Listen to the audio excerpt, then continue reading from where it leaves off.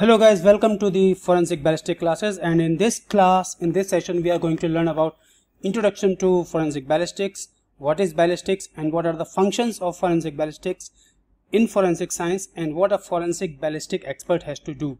So let's move ahead with this introduction, and this I will complete in few sessions, 1 or 2 video. This is about only the introduction. In detail we will be taking separate topics. Okay, so please be with me. Thank you. As you can see, the term ballistic refers to the science of action, motion and behavior of a projectile. So what you need here, you need a projectile. This projectile can be anything. You know, in older days we need to use the arrows, the bow and arrows. So the bow was working as a firearm and the arrow was working as a projectile. Even if you throw a stone in the air, that stone is going to be a projectile. So anything that can be hurled with a certain force in any medium, that will be called as projectile. I'm repeating it again. Anything that can be hurled with the certain force in any medium is going to be called as a projectile. So what the ballistic means, how the projectile is going to behave and act as per its motion during its flight in that medium. You got it? Let's say you are throwing a stone in the air. Now what will be the ballistics of the stone? What will be the motion? What will be the action of this stone in the air or in any given medium, whether it is water, whether it is air, whether it is in vacuum? So what will be its ballistics, its motion and action? It will be called as the ballistics of that projectile. The flight of the path includes these three things. Okay, let us talk about in terms of the firearm. Okay, so even if you will say rocket launcher is also a firearm, that we will talk in the next slide. And the missile is a projectile, because missile will have a certain path in the medium, in the atmosphere, so it is going to be acting as a projectile. So ballistic is divided into three main categories. Internal ballistics, which is when the projectile is traveling down the barrel. Now this barrel can be large, this barrel can be small, okay, of any size, of any diameter. So this is going to be internal ballistic. Then the path through the air, okay, when we talk about the firearm, because you are going to shoot the firearm on the planet Earth, so we are talking about the air. So when the projectile leaves the muzzle of the gun, then till the target, it known as the external ballistics. And then within the target, when the bullet or the projectile moves within the target, it is known as terminal ballistics. So let's see ahead. Now see this diagram carefully. Suppose if this is the barrel of the gun and this is the cartridge which is having a projectile means the bullet here, and as soon as we initiate the firing, I will explain you what is firing mechanism, how it is being done. So when we initiate the firing, the bullet leaves the muzzle. So the traveling of the bullet within the barrel is known as internal or interior ballistics. The traveling of the bullet outside the muzzle, this end of the barrel, is known as muzzle end, and the back end of the barrel is known as the breech end. Okay, you got it? This is the breech end, this is the muzzle end. So when the projectile leaves the muzzle till the target, it is known as external ballistics. So whether it is in the air, whether it is in the water or in any medium, it will be known as external ballistics. And whenever it hits the target and when it travels down within the target, it is known as the terminal ballistics. Okay, you got it? And terminal ballistic is also known as wound ballistic if the target is a living organism. Okay, if the target is living, the terminal ballistic will be considered as wound ballistic, and if the target is non-living, it will be considered as the terminal ballistics. So next is, what is forensic ballistic then? Now we understood the ballistic, the term ballistic. It is the action, motion and behavior of the projectile in any given medium. Okay. Now what is forensic ballistic? It is that branch of forensic science which deals with the examination of firearm evidences. Now what are firearm evidence? It can be a firearm, it can be a cartridge, it can be a cartridge case, it can be a bullet, it can be firearm injury. All these are the evidences which are encountered in a shooting case, and those evidences provides its linkage to the firearm as well as to identify the shooter. When we do all these things, it is known as forensic ballistics. I told you in the definition of forensic science, when we apply science in terms of law for the purpose of justice. So what we are doing here, we are applying the ballistic science in terms of law for the purpose of justice, to identify the shooter, to relate the crime with the criminal and the crime scene, and to link all the evidences, to identify all the evidences. So this is we are going to do in forensic ballistics. And evidences, I told you, it can be a firearm which may or may not be there on the crime scene. It may be a cartridge, unused cartridge. It may be a empty cartridge case, a fired cartridge case. It can be a projectile outside the body, inside any target. So this all will be the evidences in such cases. Now next is, it also helps in the reconstruction of a shooting case. So forensic ballistic is all about the reconstruction of a shooting case. Let's move ahead. Now what are the questions that the forensic ballistic expert has to answer in this case, in any shooting case? Okay, so first question will be answered is type of firearm used. When we say type of firearm used, means whether it is a handgun, whether it is a shoulder gun, or whether it is a revolver, whether it is a pistol, whether it is a rifle, which type of rifle, which type of revolver, what type of pistol, all these will be the type of the firearms. Okay, I hope you got it. The next is identification of the firearm, means whether this particular firearm, this alleged firearm, which has been produced as an evidence in the courtroom or with the investigator, is the same firearm that has been used in this case. So we are going to link the firearm with the crime. Okay, so identification of the firearm. Then individual characteristics of the firearm. What are the characteristic features of the firearm which we are going to correlate, or which we are going to link with the other evidences, maybe with the firearm injury. Then we are going to identify the range of firing or distance of firing. What was the distance of firing at the time of shooting? What was the direction of firing? And identification of the shooter, who was the shooter? And next is the medical legal aspect of the case, means whether it is a suicidal case, whether the person has committed suicide, self-infliction, whether it is homicide, means somebody else have killed that person, or it is merely an accident. So these all are the works of the forensic ballistic expert with other forensic scientists that has to be answered in any shooting case.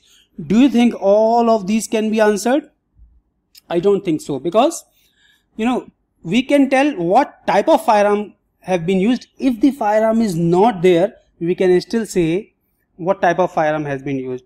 We can tell range of firing, but always we cannot identify the shooter. Identification of the shooter depends upon the gunshot residue on the shooter's hand, the fingerprints on the firearm, and so many other factors. So all of these are not possible to answer in any particular case, but many of these can be answered. And believe me, the case can be solved easily if few of these questions can be answered in that case. Now next is, what is firearm? Okay, you all know, you will say firearm is a gun. Okay, but firearm can be anything. It has not to have any particular model. The basic requirement is it should be any instrument which is designed or adapted to discharge a projectile. I told you, when we throw a projectile with a certain force, okay, through any mechanism, that mechanism becomes the firearm. Now what is required here to consider an instrument as a firearm is, this force should be generated by the expending gases as the main charge. Let's say you have used some explosive. Now the force of explosive, when the explosive is burning out and when the gases are being expended, so this force will be exerted onto the projectile, and projectile will be hurled out of that instrument, so it will be called as firearm. Now it has not to have any particular shape. You can still use a sanitary pipe, and you can insert a cartridge case in a sanitary pipe, and then you can complete the fire mechanism still. So that instrument, that sanitary pipe, will be considered as a part of the firearm or as a firearm itself. But Mainly, the modern firearms are divided into two main categories, smooth bore and rifled bore, which we will learn in the next slide. But you can see here I have mentioned three firearms, which is one is the pistol, other one is a revolver, then a rifle. A rifle is usually a long barrel gun. Then a pistol is quite semi-automatic, maybe automatic, and revolver is again semi-automatic. I will explain all these things in furthermore sessions in detail. Okay. Now coming to the parts of the firearm. If you will see here, I would like to mention only three parts. All others are the sub parts of these three parts. So the first part is barrel. Barrel is made up of iron or hardened steel, okay, through which the projectile comes out, or which is actually aimed on to the target.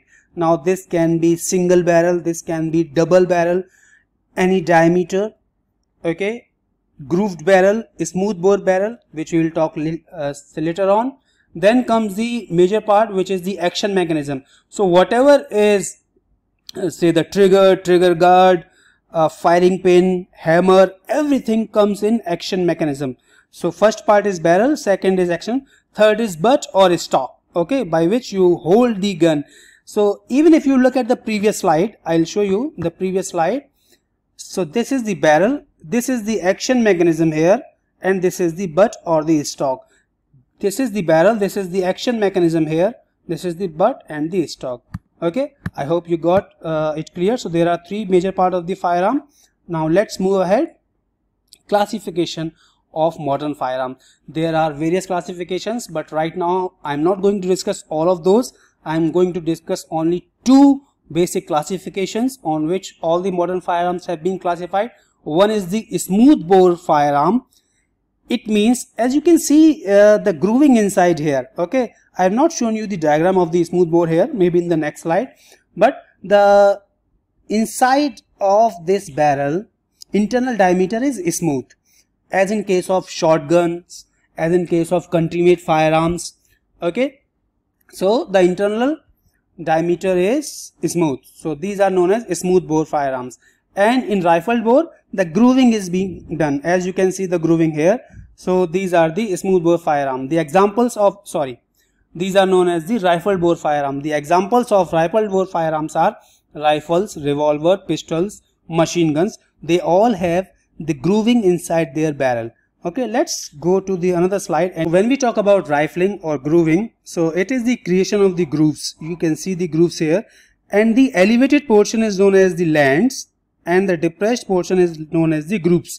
So we are creating the grooves. There are various mechanisms to create the grooves: button rifling, broach rifling, which again we will discuss in further sessions in detail. And so lands and grooves are there. Okay, so but in case of smooth bore like shotgun, there is no grooving inside the barrel, and in rifled bore there is grooving inside the barrel. Why this grooving is done? So this grooving is actually done, it provides the stability, we will talk in next slide. It provides the gyratory motion, means the spinning motion to the projectile, and effective range, efficacy. Okay, so as you can see, the smooth bore, there is no grooving inside the barrel. And if you will take the diameter of the smooth bore, it is commonly called as bore in firearm cases. And when you have lands and grooves, distance between two opposite grooves or two opposite lands is known as the caliber. Both are same thing, but the term caliber is used in rifled bore cases, and the term bore is used in smooth bore cases. You got it? There are various types of rifling, polygonal rifling. I told you that we will discuss this separately. So, but the number of grooving, the direction of grooving, all depends from firearm to firearm, from one manufacturer to other manufacturer. Okay, then coming to the ammunition or the cartridges. So as we know, there are two types of firearm, smooth bore and rifled bore. Hence there are two types of cartridges that are used. One for smooth bore firearm, which use certain shots and pellets, and other one is rifled bore weapon cartridge, which uses a single projectile or a bullet. Okay, Now this is made up of in shotgun cartridge, it can be made up of a plastic, it can be made up of a hardened cardboard, compressed papers, and the base is made up of the brass. Whereas in case of rifled weapon cartridge, it is completely made up of brass and other alloys, and the bullet is also made up of lead, brass, nickel, and other things. Okay, now what is the composition of the cartridge? So there are these four things in the cartridge. First one is the primer, which is also known as primary charge, or the initiator, or the detonator. Please remember this, it is also known as primary charge, initiator, or detonator. Then other thing is the main charge, which is also known as the gunpowder or the propellant, which is the main charge for burning, and the major component, which is projectile, which will go out and injure the person or hit the target, and then the casing of the cartridge, where all these things will be assembled. Okay, so first thing is the primer. Now primer is usually a high explosive which is shock sensitive, which ignites immediately. You have seen in the fireworks or the crackers, you use a wick there outside the crackers. That wick is having a high explosive or the primer, which is used as a detonator, which will initiate the firing, which will initiate the flash inside the cartridge to burn the main charge. So the examples are mercury fulminate, lead azide, lead stiffenate, mercury azide. All these are the examples of the primary charge. Primary charge is used in very small amount, okay, to initiate the firing. And then there is the main charge or the gunpowder, which used in large amount, and it is usually a low explosive. And then we use the projectile and the casing as well. Now next is the main charge. As you can see on the slide, the main charge can be black powder, which is commonly known as gunpowder, then semi-smokeless powder and smokeless powder. Now black powder is made up of potassium nitrate, which is 75%, which is used as an oxidizer or oxidizing agent. Then we have the sulfur and the charcoal, which creates the smoke, okay, in the composition of 75:10:15. Then we have the semi-smokeless powder, which is quite expensive and quite effective than the black powder. So in semi-smokeless powder, we have the combination of black powder and a nitrogenous base powder. Now this nitrogenous base powder can be nitrocellulose or nitroglycerine. Okay, so we are using, this can be 30%, 70%, 50%, 50%, 70%, 30%. The cost and effectiveness of the powder of the propellant will vary accordingly. How much black powder is used, how much nitrogenous base is used. Okay, then we have the completely highly effective powder, which is smokeless powder, and it can be single base, means only consisting of either nitrocellulose or nitroglycerine, or it can be a double base, means the combination of nitrocellulose or nitroglycerine, again in different composition, 20%, 80%, 80%, 20%, 50, 50, all of these. I think the concept is clear. And the third thing which cartridge is having, if you can see this diagram, now this is the diagram for a shotgun cartridge. Okay, I'll explain it in detail in the next session because I cannot explain everything right now. But you see, there is a casing which is probably made up of either plastic or the compressed papers. Then there is a brass base. Okay, then we have the main charge. The main charge can be anything, but most commonly in shotgun cartridge we use the black powder, the gunpowder, because it is quite cheaper and less effective in comparison to the rifled bore cartridge. Then as a projectile we use small shots and the pellets, and there are WEDs also, which have the cushioning power, expensing power, which expand when the gases are the pressure is being created. Okay, that also we will discuss later on. And in case of rifled cartridge, we simply has the primary charge and the casing of the brass. I am telling you again this, in previous slide also we have discussed this. And then the main charge. The main charge or the propellant here can be simple gunpowder, means the black powder. It can be nitrogenous base means semi smokeless or smokeless, all this. Okay, rest will complete in part 2. So till then, thank you very much.